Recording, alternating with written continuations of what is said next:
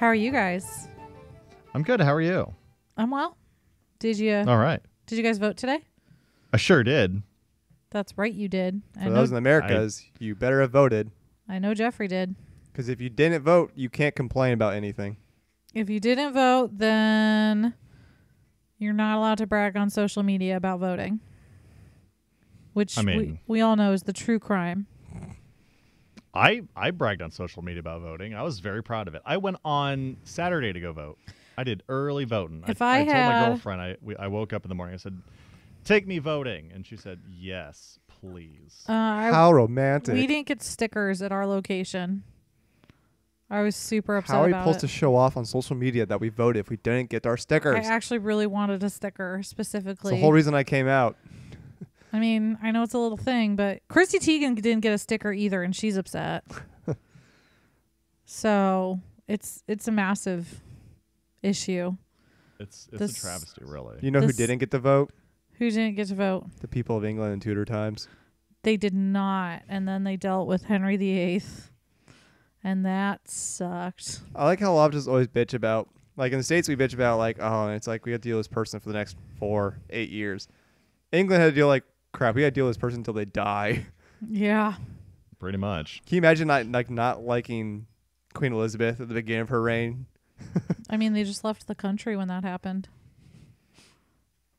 So, oh Jesus, that'd be a long time. Yeah, or like even the Queen now. Yeah, I know. Well, who could be mad at the Queen now? She's not doing anything. Well, back when she probably first got in office, like, well, you're related to a Nazi lover. That's true. Wait, what? Well, actually, that didn't come out until her reign. Yeah, but can you imagine then like having to be under her reign, like when she could? So the Queen now, her uncle, he was king for like how long? A year or two. And then he abdicated. He abdicated his reign. Then it went to the current queen's father, who was his younger brother. If you know the movie The King's Speech, Colin Firth's character. No, Colin. Yeah, Colin. Yeah, Firth. Colin Firth. Sorry. Colin Firth. Then when he died, she became queen. But then it came out that in the 1950s, her uncle, who was king for at one point, was a Nazi sympathizer, and he actually there's pictures of him like in Germany, like smiling with Hitler and everything, looking at the troops go by. Jesus. Oh, yeah. Huge deal. So didn't the prince, wasn't he caught wearing like Nazi memorabilia or clothing at one point? Prince Harry went to a party back in the early 2000s, and he had a swastika armband. Like you do. You know, he could have been dressed up as one of the characters from the producers. Probably like, especially a lot of the older generations who are probably seeing that, like her uncle. Oh my! Like yeah, there's a. It's like cool. Yeah, but I want to find out when that happened. Well, I remember watching the scene in the Crown when that got. Well, that was revealed to her. She was still younger at the time. It was the 50s. So for a lot of people, because you always think about that. I'm looking for. Okay.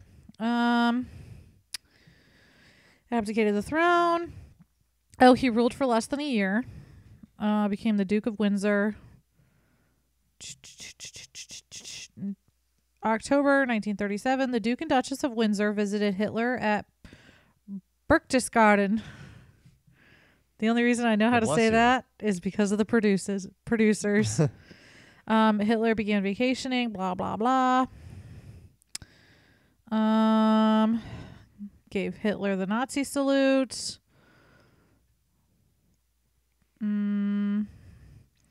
After the war, American diplomats uncovered 400 tons of German diplomatic papers. Holy shit. 400 tons? That's what it says. That's a lot of paper. That's a shit ton. It was on cardstock. 1957 it was released that had happened. And it was released by American papers. So, yeah. Pro tip, if you're ever in public office, don't have Nazi shit. Don't be friends to Nazis. You would think in 2018 that would be common sense. However... Oh, no. My dear Emily, no. There are a lot of people who need to be told. Nazis. Hey, suck. by the way, Nazis bad. You never learned this. We were rewatching The Producers, the musical version, but I was even thinking about how the original version was made probably like 25 years. Was it in the 60s or 70s? I think it was like late 60s, early 70s. Yeah. Was the original with Gene Wilder? Because that was like early. That was like Mel Brooks' first big movie. But you think about like that movie like that only came out like 20 or so years after World War II. You think about how many people 30. who would have been still alive who went through but his whole shtick was making fun of Hitler, so it was wonderful. I mean, even Mel Brooks himself was in Europe at the time. He was Jewish. Yeah. Yeah. He was there. He doesn't look Jewish. He was in charge of finding landmines. Yeah. God, that was badass. I didn't know that. Yep. Yeah. Mel Brooks is awesome. Funny and a hero. Speaking of history and comedy and heroes, do you guys want to talk? It don't worry, it'll work out. Do you guys want to talk about today's topic? Yeah, absolutely. What do we got? Okay. I decided that because we are just past his anniversary, we are going to talk about Henry Tudor VII's coronation. Okay. You guys ready for this? Let's do it. Sure. Okay. Oh, I forgot to tell you. I mean, Garrett and Jeff know this, but I thought our listeners would get a kick out of it. Jeff's dad started listening to our podcast. And he listened to like an episode. He started with the most recent episode. And he's like, I'm very confused. It's been 4 minutes and I haven't heard anything about the Tudors. And was that just one of our reviews on iTunes? That's why I jokingly said, like, well, he can join the rest of our listeners who probably all say the exact same thing. And it then takes us a while to get there, okay? And then he give us about 7 hours. I was like, maybe skip forward 10 minutes or so. I wish he'd continued with it because he was very amusing while he was listening to it. Anyway, Henry VII's coronation. Coronation. Oh wait, that's Indiana. No, it's the people who like corn. We are the Corn Nation. We're the children of the corn. Oh wait, scratch that. His coronation. So, just a quick recap. Henry VII hopped on over to England, and on August 22nd, he kind of took the throne. He took the throne. No, he inherited it. That's this whole thing. Is he inherits rightfully his throne. I'm curious to hear this because I'm always curious if the coronations actually like stay pretty consistent with the way things are done today. But I'll let you go over into these things. We can kind of talk about comparisons to other ones. Yeah, I'm actually kind of curious. I kind of want to research Elizabeth's coronation. So August 22nd, 1485, Henry VII, only then known as Henry Tudor, went to the Battle of Bosworth and was all, I'm going to kill you, and slayed Richard III. And he goes, humpback. I am the king now. But he still needed a coronation. Simply taking the crown wasn't quite enough. It helped. It's not official until you make a whole ceremony out of it. I mean, it's just like today with Facebook. It's not official if you don't make a big deal about it on social media. Oh man, Facebook would have had to add a life event becomes king. Interestingly, Henry declared that his reign started on August 21st, the day before the battle. That way he was able to take the lands and the goods of all the nobles who fought on Richard III's side. So, sneaky little bastard. But also remember that he hadn't been in England since he was a child. So, not many people really knew who he was. And he had a lot to prove after winning the battle because they're like, okay, this guy says he's an inheritor. The king has come back. Who are you? Pretty much. You don't have a humpback. So he held Henry's New Year's Rockin' coronation. That was a really bad joke. Well, he must be a king. All right. Why? We found the title. He must be a king. Why do you say that? He ain't got shit all over him. Pretty much. Well, I mean, yeah. So his coronation, he decided on the date October 30th, 1485. So we just missed the anniversary of that. Happy anniversary. And we just did a spooky episode instead. We did. Henry VII was crowned King of England King of England and France, Lord of Ireland, and Prince of Wales. Because remember, Henry VIII was like, I decided I'm the King of Ireland now. That's mine now. I like that country. It's mine. So we mentioned recently, and I can't remember which episode or why it was brought up, but Henry wanted to be crowned before the next Parliament sat. And that was specifically because he didn't want them saying, we've given you this. He wanted to be like, no, I earned it. And Parliament was due to start November 7th. So he was like, fuck that noise. I'm going to beat you by a week. And he also waited to marry Elizabeth of York because he didn't want people being like, well, he's only the king because he married the heir of Edward. And so he was just very all about projecting that he was king. Didn't matter what anybody said. Look at me. Yeah. I am your king. Yeah. Henry was still pretty youngish. He was about 28 when this happened, so not really that old. I guess kind of in those times, oldish. But Don't tell me 28's old. I'm already freaking out about that. No, it's not old for us because our average life range is like the 80s now. That's true. For them, oh it was God, like, I don't want to live till I'm 80. What'd you say? I said I don't want to live till I'm 80. Is that too long? Oh man, I'm not in shape to live till 80 and be comfortable.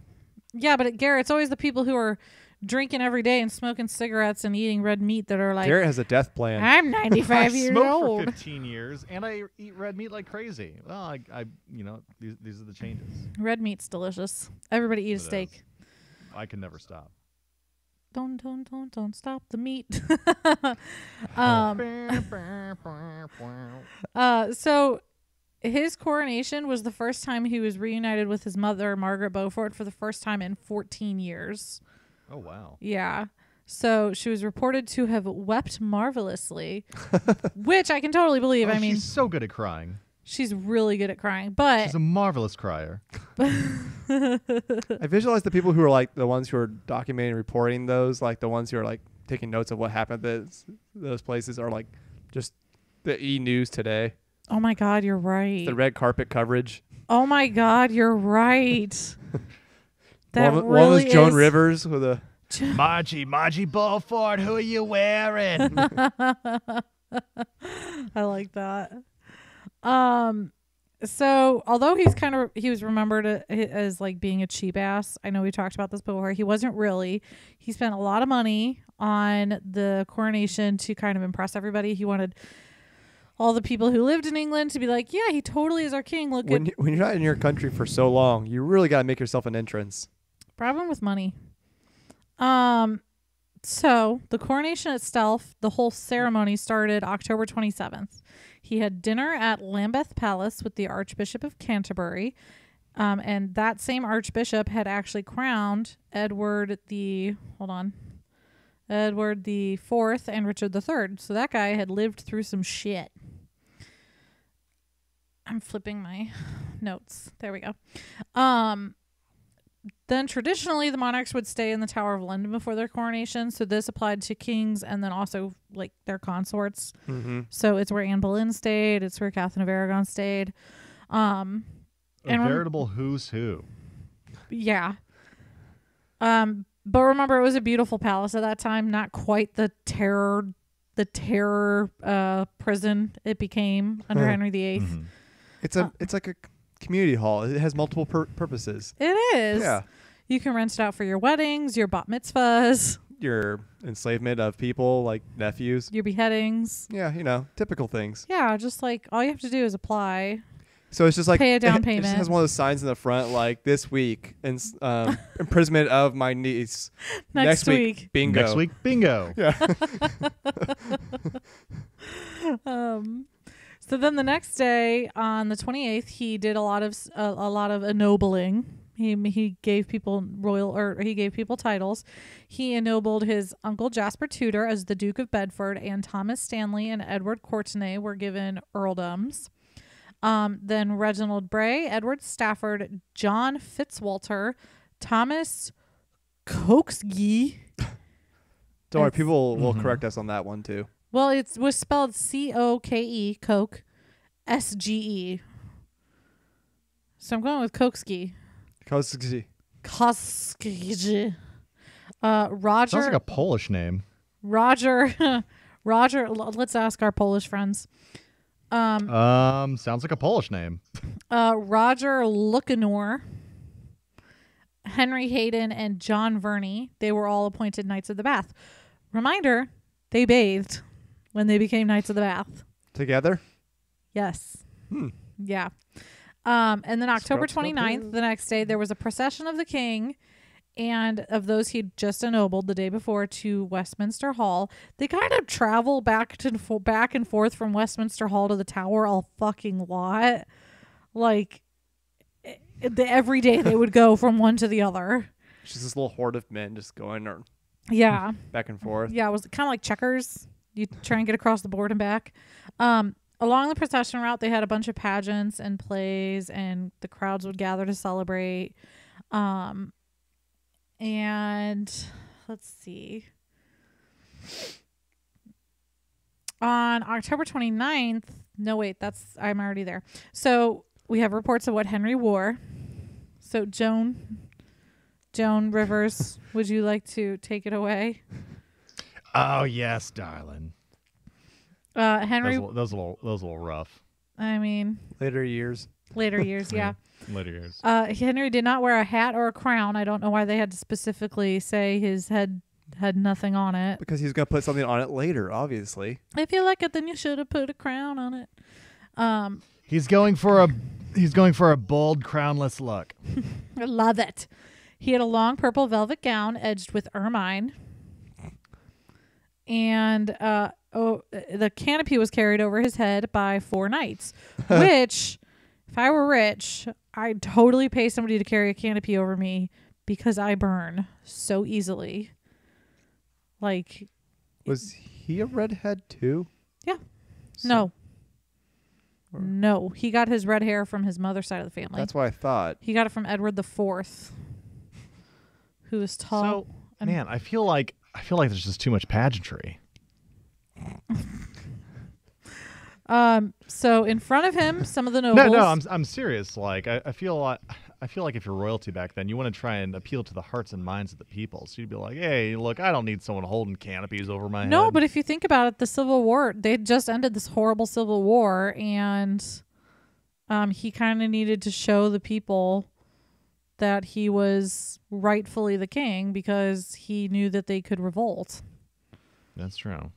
You really need to let them know that he is in charge now. Yeah. I mean, you can just solve that by a couple beheadings. I mean, he tried that. Henry VIII did that. Henry VIII did that, yeah. That's what becomes known as tyranny. Yay. Can everyone say tyranny? So in front of Henry, he had some of those nobles, including Thomas Stanley, who is his stepfather, and John de la Pole, and the mayor of London. They all rode in front of him, and then behind him, there were the Dukes of Suffolk and Bedford, which, fun fact, they were the only 2 dukes in the kingdom at that point. And he also had a new pursuivant. Do you guys want the English pronunciation or the French pronunciation? We're the French. Pursuivant. That's what I'm going with. Poe agrees that he wants the French pronunciation. And it's called the Rouge Dragon to show his Welsh heritage. So I Googled what a pursuivant is, and it kind of looks like it's the guy with the trumpet who announces his entering. Yeah. Lord and Lady Douchebag. Lord and Lady Gaga. Then finally, his actual coronation day. Oh, finally we get there. Finally. October 30th. He left the Tower of London because he went back there. And he was with the highest lords of the land and the bishops and nobles. So all the cool dukes and the bishops, all the heads of the church. Mm-hmm. They all marched through London to Westminster. back to Westminster. There were lots of trumpeters, probably a ska band or two. Like I think Real Big Fish and My Boss Tones did the opening for the ceremony. Yeah, that guy, he was dancing. Sell out with me, oh yeah, sell out with me tonight. And then later at the party they played oh my god, the beer song. The beer song. There we go. Everybody knows what that is. Exactly. So they also had some heralds, squires, and attendants hanging out with them. And there were lots of formal protocols. Unfortunately, we didn't get many details about that. But we did once again find out what Henry wore. Henry wore a velvet jacket with black and ermine fur, a long gown made from crimson cloth of gold, other robes of crimson velvet and satin, a doublet of black satin, and a doublet of cloth of gold. So he either had as many wardrobe changes as Lady Gaga, or he was very bulky. He just kind of waddled to his coronation. Yeah. I can't put my arms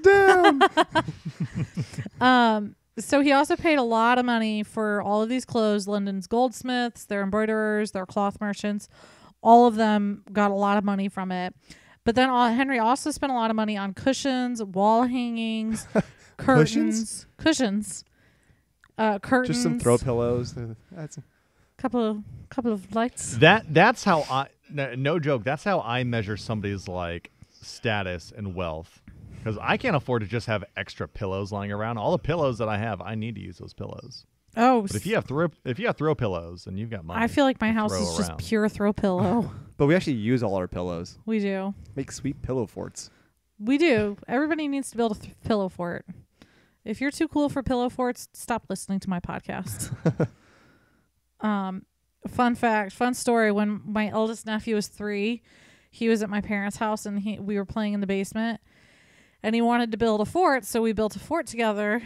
And then I'm like, what do you think we should name the fort? And he goes, I don't know. What do you think? And I'm like, Fort Kickass. And didn't go too well with the 5-year-old. 3. Yeah. He wasn't that impressed with the name, unfortunately. Dang, kids don't have a sense of humor. So then they finally arrived at Westminster. And his uncle, Jasper Tudor. How many days later? Several days later. Jasper Tudor, his reliable and very loyal uncle, carried Henry's crown through the abbey, which is pretty cool. And a bunch of other people who'd been loyal to Henry and the Tudor cause were given some sort of role in the coronation. At the actual, in the abbey, Henry sat upon a throne that was covered in cloth of gold. And he was presented by the Archbishop of Canterbury. The ceremony was performed by the Bishop of Durham and the Bishop of Bath and Wells, as well as the Bishops of Exeter and Ely. But because the Archbishop was the head of the church in England, he was the one who got to anoint and place the crown on Henry's head. So what do each of them even really do? They like just give like a small speech and like... They bishop. So they protect the king? What is it a butler does? He buttles. A bishop. It's more of a roast. I feel like such a bad Catholic for not knowing. Jeff Ross is there. Garrett, how would you describe what a bishop does? If I remember correctly, a bishop is the one in charge of a group of churches, like a diocese, right? Yeah. Okay, and he's just kind of like the head priest. So like when there's like a super special mass, then that's what he's in charge of. Right. So these bishops collectively did the mass because everything was church based back then. Okay. Before Henry VIII. Seems excessive, but okay. Well, I mean, so far that's been the definition of this whole ceremony. Seems excessive. So he placed the crown on his head. We're so modest. He placed the crown on his head and said, "Sirs, here is present Henry, rightful and undoubted inherito by the laws of God and man to the crown and royal dignity of England." Okay, wait. There's literally no punctuation in this, so I'm going to do it just like that.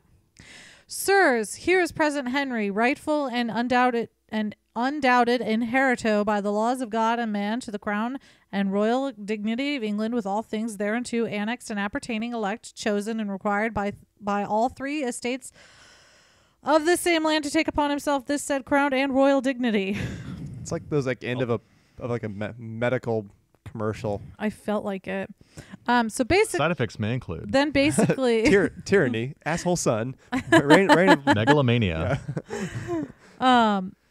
Then basically the bishop said, "Speak now or forever hold your peace." Anybody opposed? Everybody was like, "Yay, Henry!" Is that one guy in the background? I do. Kill that man. I mean, really, who the hell would say, should he really be king though? Should he? Let's have a discussion.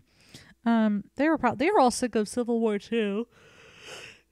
Civil War is fucking expensive. Dude, we don't care who wins, just give us a fucking king. Right? Civil War is expensive, guys. So Henry was led to the high altar and asked if he would grant and keep the laws and customs of England. Henry was like, "Yep, totes." And then he was asked if he would protect the interests of the church and be just in all of his actions. And Henry said, absolutely. And that totally got me thinking about Henry VIII's coronation, because he was probably asked the same question. And do you think he looks at the camera? He crossed his fingers. He was like, "Oh yeah, totally." Bum, bum, bum. I want to imagine like the Tudors, but it's done like House of Cards, where like Henry just turns to the camera every once in a while. Oh fuck, that'd be great. He has a southern accent for some reason. I only beheaded my wife for the power. All right, let's make an episode where we do it like House of Cards. House of Roses. Oh fuck, guys. Oh my god, Jeff, you're a fucking genius. Actually, I kind of want to do that. Can we? That actually be a really great Photoshop. No, I don't want to Photoshop it. I actually want to write a script, and Garrett can do the Henry VIII voice, and you can be one of the advisors, probably Cromwell, and I'll be one of the wives. When he's not doing the asides, he's talking in a normal English accent. Oh my god, yeah. When he does his little soliloquy. Yes. Southern, yeah. I think we should actually do this. That's amazing. I mean, I'll invest in the time. I think we should pull in Bruce to write the script, because I'm not a good script writer. This is happening. You guys have no choice. We're going to make Or we just take a script from House of Cards and just change all the proper nouns. That's true. All right, we're going to do it. That's going to be one of the upcoming episodes, guys, I swear. So finally, Henry was anointed with the holy oil in the middle of his back, his shoulders, his elbows, and his head. Don't know why those specific spots, but... his neck, his back. It's a comeback story. What spots did you say again? The middle of his back, his shoulders, his elbows, and his head. It just sounds like they were giving him a massage. Oh, that sounds nice. They got the... He's just getting a back rub from the bishop. The Knights of Bath get a bath, and Henry gets a nice massage. They all bathed with each other and rubbed each other with oils. I don't think that's what Bath is. And then the crown was finally placed on his head by the Archbishop of Canterbury. Eventually, we got to the crown. Yes. So then they had mass, and Henry went back to the Tower of London. Oh my God, you people in your masses. I know. And how much stuff can you talk about? I mean, that's like in a typical Catholic mass. That's like halfway through the day. Yeah. Oh I mean, God, all you're kneeling and standing and kneeling again. I'm baffled at the concept of going to mass multiple times a day like they used to. Like, how do you have the time for that? And it used to be all in Latin. There's anything else to do. And longer. Well, in Catholic school, we had to go at least... Back when I went to Catholic school, I went at least 3 times a week. Once because they had, all the individual, they had 2nd and 3rd graders all go to mass on Tuesdays, and 4th and 5th graders go on Wednesdays, and blah, blah, blah. The whole school went to mass on Fridays, and then I would go to mass on Sundays. That's fucking excessive. It's just how do you not... I was raised Methodist, and we kind of went when we felt like it. I just, going to mass that often, I feel like the Bible's not that big. Like, and by the way, if you, our listeners, go to mass, we're not trying to like make fun of you. No, or, like, we talk went through down this about too. It's just crazy how much. I think it's crazy how much you have to go to mass in a Catholic setting. Yeah, because even for people who didn't go to Catholic school, like I was raised Catholic, so I went every Sunday without fail. Mm-hmm. And then you also had the holy days of obligation. So, God, Easter week, you were just at church, like, bring a sleeping bag. My family were heavy creasters. We just did pretty much Christmas and Easter sermons. When I was young, we went to a fairly modern church. Like, it was held at was a local theater. Like, the owner of this theater was part of the church, and it was just pretty much it was normally during the evening a dinner theater place, and so there are tables already set up. So we all sit there, and that's where they hold the mass. They have a live band play music, and they showed like movies and TV show clips relating to a theme of the day. See, that's what I had. I remember you telling me something about like you guys would be eating donuts or something. Yeah, they serve donuts and juice there while mass was happening. We are literally not allowed to eat sermon. An hour before mass. See, we didn't. Oh, come on. Well, see, the whole communion thing wasn't a thing at all with Methodists. See, that's baffling to me because, like, to me, church is for communion. Now, like, we would do occasional, like on special occasions, we would do a form of, we have a bread that would be served to us, and then we wouldn't do the wine. It'd be just like a grape juice, essentially, that would be served to everyone. No, so, like, we would do it with special occasions, but it was never like every week you had to take communion. No, dude, my first sip of wine was I don't even remember it being grade. called communion. I just remember like, we're just. I don't think it's called communion in any other. Is it? It was never. It's the Eucharist and Catholicism. I don't remember them calling anything. I just remember that was just a ceremony. Like, I remember being Time a kid. To eat the bread. The thing is, as a kid, I was told to dip the bread in the juice, and I didn't like it. It seemed. You dipped the body of Christ into grape juice? I mean, body and blood, it kind of goes together. But Jesus separated them for a reason. He wasn't like... I've known people that have done morsel in your mouth and take it down with a swig of wine. Methodist. There are no rules. There are guidelines. I know. It's just... No, Emily, I've known people in Catholic Mass who have done that. Dip, like, the wafers in the wine? Yeah. I mean... Like, I think it just depends on your church. It must, because every church I've been to, there are two separate lines for wine and bread. So, like, what do you hold on to your bread until you get to the wine line? Yeah. But the wine is like put to our lips. Like, we don't. I mean, we can take the cup, but it's like there's not really an opportunity to do any bread dipping. Well, see, I swear I've seen that. So, like, with us. We get like the little plastic like cups. Like, think like a plastic shot glass with grape juice, and that's what they pass out to each of us, and we hold it and all go back to our seat, and then we all would do it together. This is mind blowing. Were you guys wearing like tracksuits and like matching sneakers? Well, so they all had matching Nike socks on. So the thing is Nike shoes.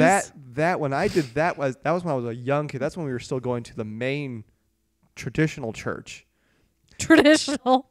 Well, no, it was traditional for you. Well, no, it was still like an actual chapel with a giant. Like, it was actually made for church with, right, and everything that. And the person who would do the presentation was in robes. It wasn't until I got into like maybe like 5th or 4th grade. That's when we started going to like, it was like a sister branch of that church. Of what I went to was the more modern kind of style with donuts. And like, yeah, I would wear pretty much a t-shirt and jeans and tennis shoes too. Shit, we weren't allowed. I mean, it's different now. My siblings can wear jeans and whatever. Our but logic when I was a kid, it's not. It was dressed up for Jesus. Yeah, the thing is for us, it was like, I mean, we could worship him in any way was comfortable to us, as long as we're. See, I prefer that. Yeah, it's like I do too. Well, because thing is also we weren't with Methodists.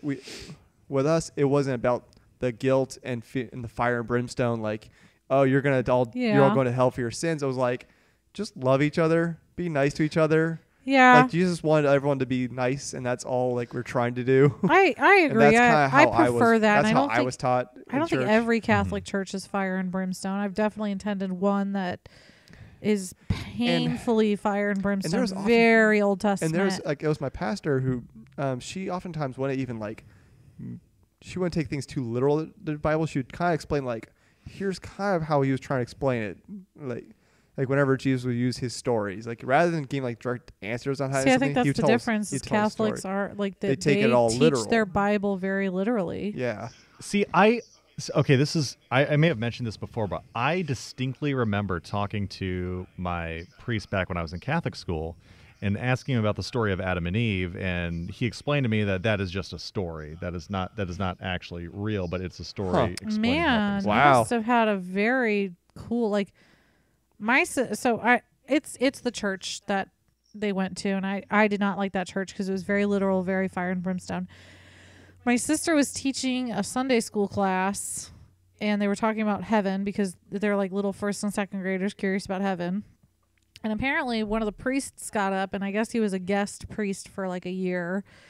And he was like, a lot of people think heaven is where when you die, you go and see your loved ones. But it's not. Nobody else is there but Jesus. But you love Jesus so much that you don't care that nobody else is there. I'm like, holy shit, if I was a first grader and somebody told me that, I would be crying.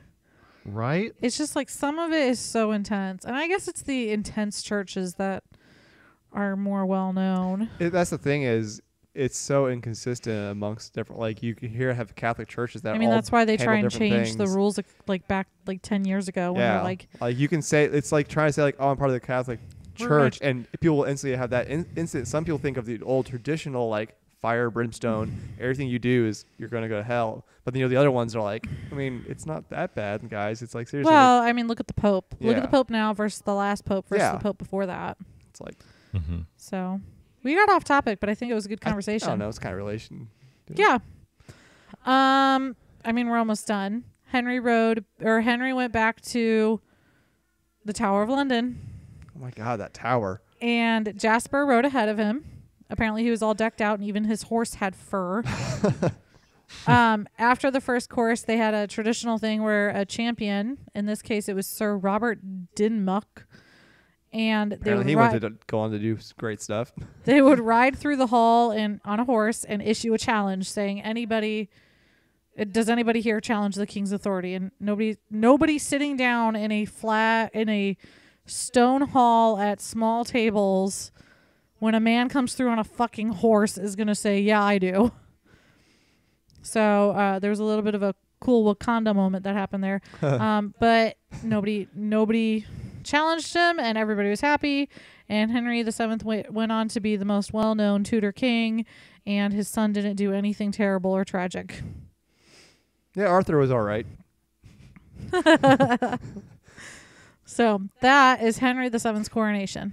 So this is what I kind of was thinking beginning of this. Are coronations just kind of decided upon by the person being coronated of how they'll be handled? No, there's tradition. I mean, I'm sure there's some traditions, but like here, I feel like there's a lot of stuff probably Henry added to it.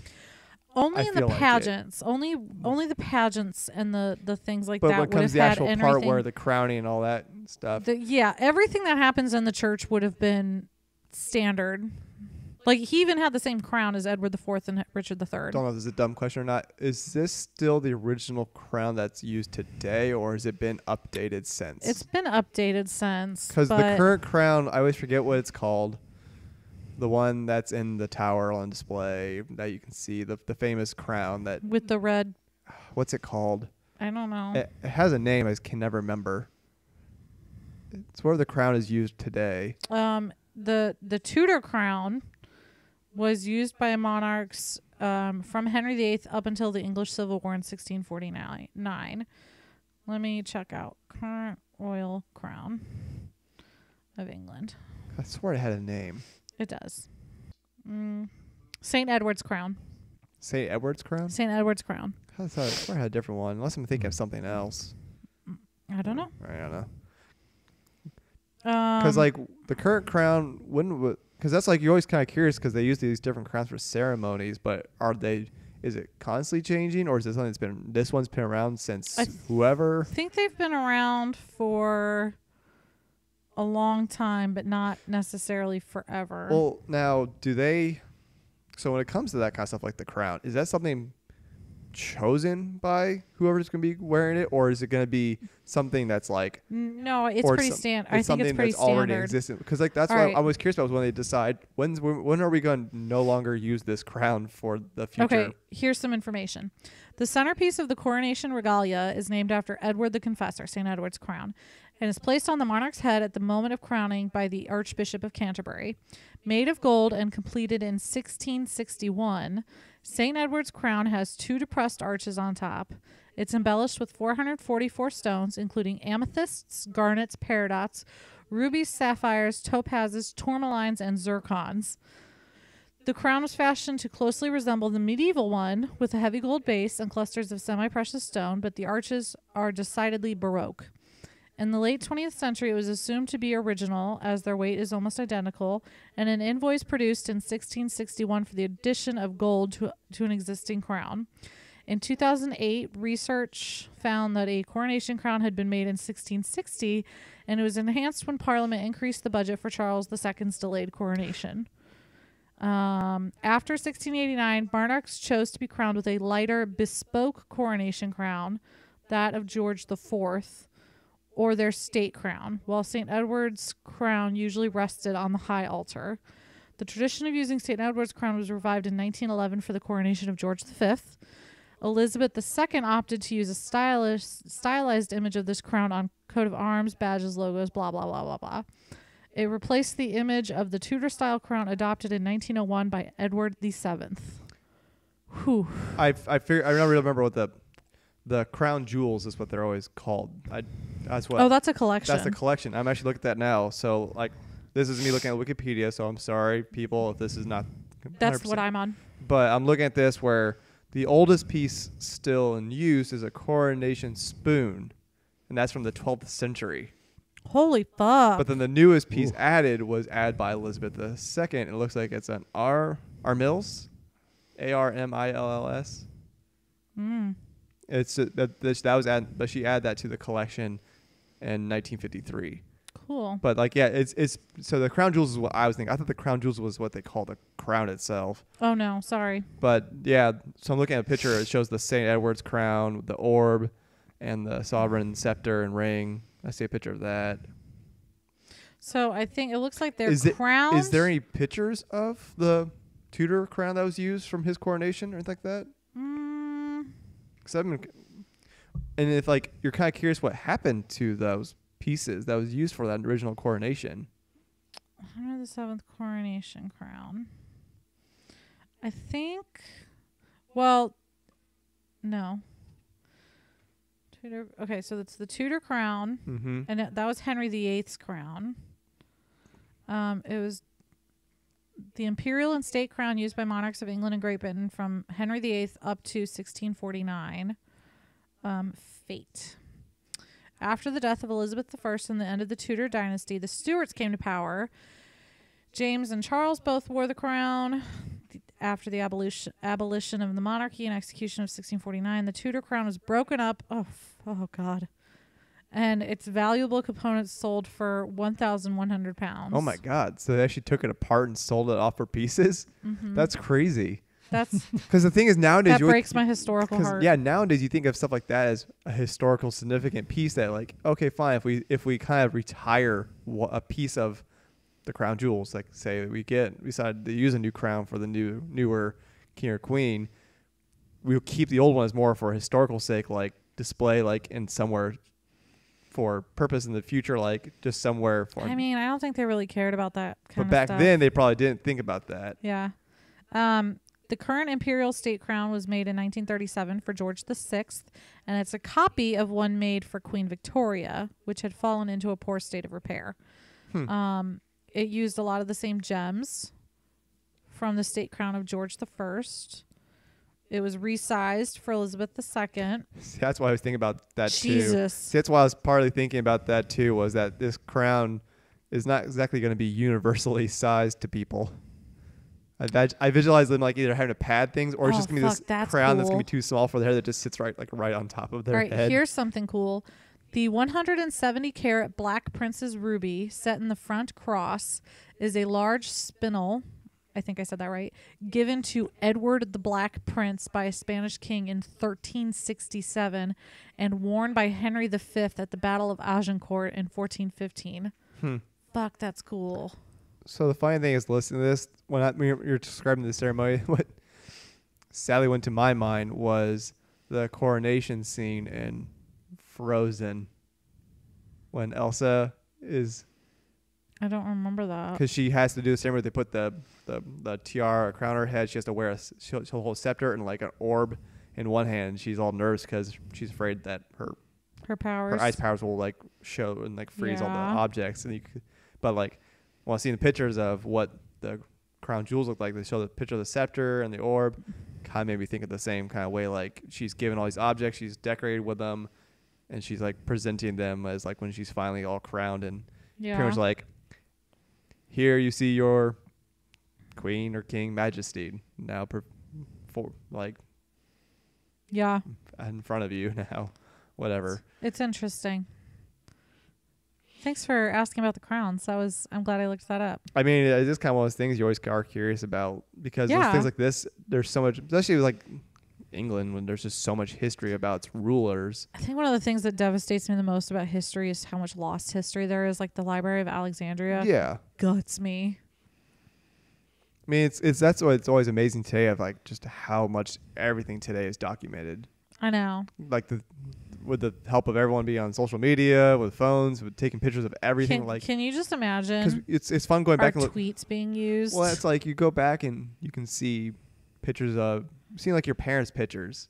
I love seeing those. But those. it's like trying to see your grandparents' photos from like... You might get like a handful. Yeah, because it wasn't common. But now like some kids are going to be able to see thousands of pictures of their grandparents. Grandma, I found your nudie pics that you sent Grandpa when you were dating. Those were the days. Grandpa's dick pic that won Grandma over. That's the episode title. When he slid into Grandpa's my DMs. Dick pic. Grandpa's dick pic. Ew. Anyway. Okay, that wraps it up for me. Yeah. Any other questions?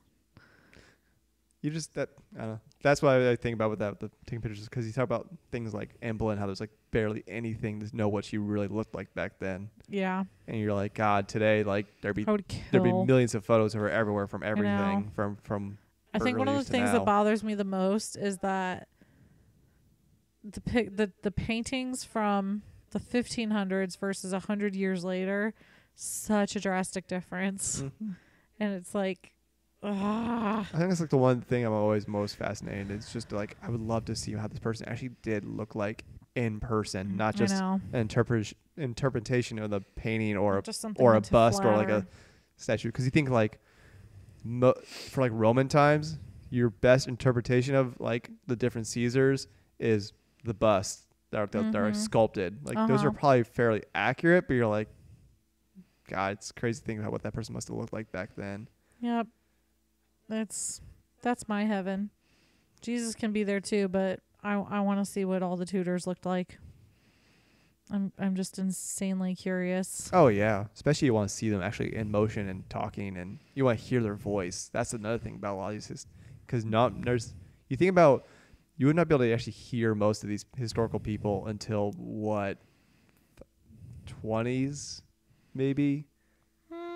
When was I'm trying to think when radio was a thing like for actual like public speaking. Yeah, you think about like the first televised debate wasn't until Kennedy and Nixon. Jesus, that's weird. Like that was the first time that these politicians had to have a face for screen. Like, if I'd only won earlier, I wouldn't have had Watergate. Haru. Oh, my dog Checkers. Bark, bark. Shut up, damn it. Yeah. We are an amusing bunch. No. All right. We think so. That's why we keep this up. That's everything. I don't have any other questions, though. So I'm done. Yeah, I've got nothing. I got nothing. All right. Thanks, guys. All right. Bye. Cool. Bye. Where do they find us, Emily? They find us on Twitter and on Facebook. Twitter handle is @TutorKnowHer. Facebook is just Tutor I Hardly Know Her. Got a couple of episode suggestions from our listeners recently. Message us with questions and comments. We got a lot of people to tell us how to pronounce words. Yes, thank you. We now know it is Samhain. Samhain is how you say Samhain. Yeah. Thank you to everybody who told us. We appreciate it. Samhain, I think.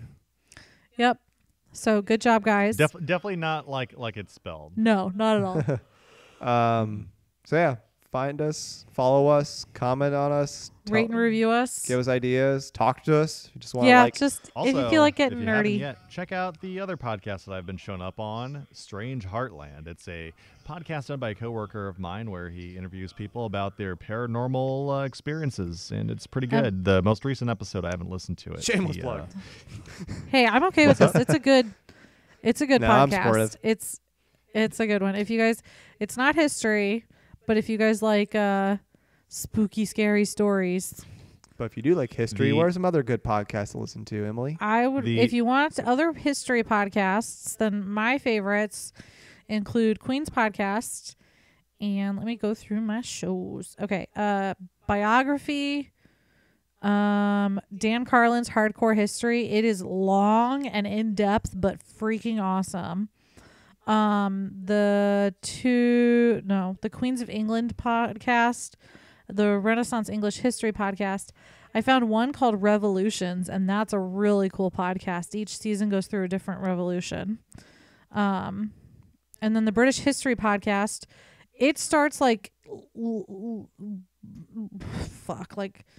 it's on episode almost 300. And I think they just got to the death of Alfred. So here we are. King Edward died. And here we are, just at episode 80 now. Yeah. So go listen to the other podcasts. They're funny and great. Yeah, support our fellow podcasters. Because we're all in here for the same thing, for fun. Yeah, we all just love history. So until next time. Divorce beheaded died. Divorce beheaded survived. Goodbye.